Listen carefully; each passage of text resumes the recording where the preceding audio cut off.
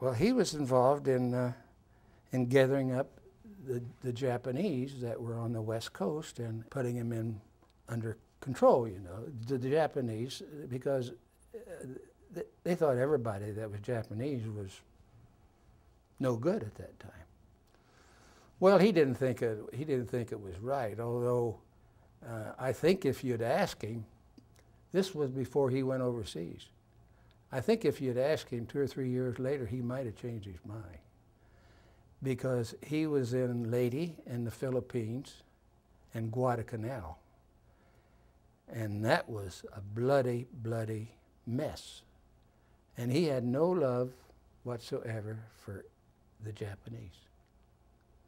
And I think had this happened after that, I think he would have had a different viewpoint. But afterwards, after he came home, he knew it was the wrong thing to do, because he actually fought side by side with some Japanese people.